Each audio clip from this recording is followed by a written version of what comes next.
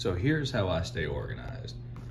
This is my kind of a cooler looking thing, and I'll have a description or a link to this, and it's from Amazon. This is both fireproof and waterproof, so I don't have to worry about any of my family history documentation getting ruined, and it has these holders so you can lift it.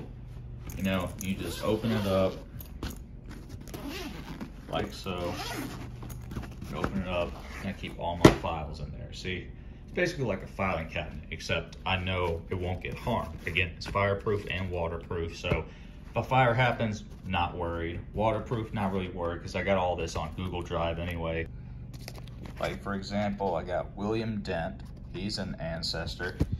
I pulled this out of his file. See, I wrote down where I got it from, Maryland Archives Online, volume 19, page 127, so I know where I got it. And there's this cool thing on Maryland Online where it shows you a little abstract of it. And I underlined the important stuff, so you know the year is 1694, you know the members of the house, and then I underlined the ancestor, Captain William Dent for Charles County. So even if you don't know anything that's going on, you know that this person is related to you. He's a member of the house and happened in 1694. Maybe that'll give you some little leeway to go, oh, let me find out more about this person. Because if I didn't have them underlined, you would go, I don't know what any of this means. So you got to kind of be a tour guide for whoever happens to look at this information. Got manila folders. Still haven't used them all from Walgreens. Those can be helpful because that's all these are. Helps me stay organized, and I'll name them, you know, like Rutherford Ancestry on a certain line I have. And if I have information, primary source documentation on a particular ancestor, like Robert Offley, you know, Gerard Bach, just anybody, I'll put the information in there.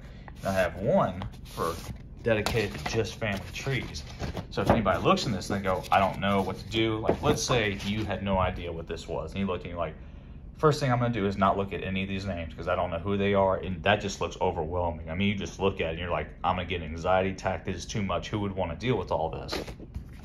So if you see family trees, I immediately show you, you know, print these off, and I have who they are, you know, the people.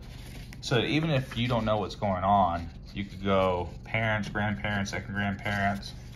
You could say like Isham Randolph and Jane Rogers. You go, okay, and then you look at those names, and then you could try to find the names in here. So it's like here, and they have their little bios next to them sometimes. You know, and I got sources in the back. I mean, it's gonna take some time for the person to look for the individual name.